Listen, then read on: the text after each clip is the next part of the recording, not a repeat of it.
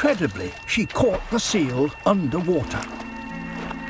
It's only small, but even so, its blubber alone will contain 100,000 calories, enough to sustain this bear for a week.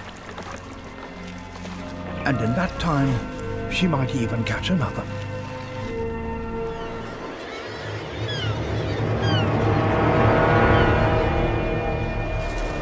This bear is doing something really extraordinary.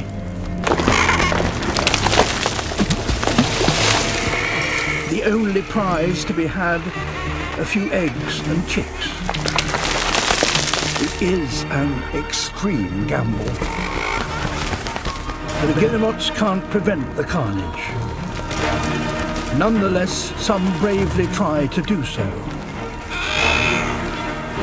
The polar bear will remain on the cliff until the end of summer, when the guillemots will leave.